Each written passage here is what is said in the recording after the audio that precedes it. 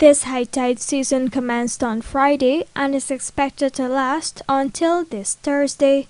The highest tide was predicted today at a height of 3.31 meters. Residents informed the Evening News that several villages in Region 5 were affected, including Danzig, Columbia, Glazers Lust, and Prospect. One resident, Riyad Bacchus, explained that livestock and cattle had to be moved to higher grounds.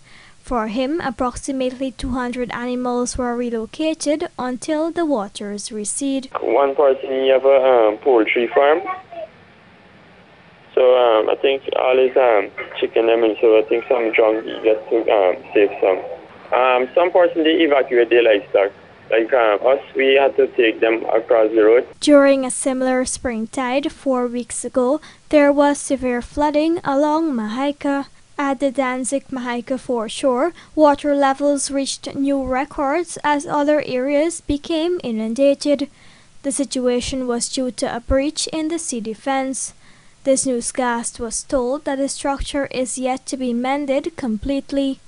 Rupa Sinarain, The Evening News.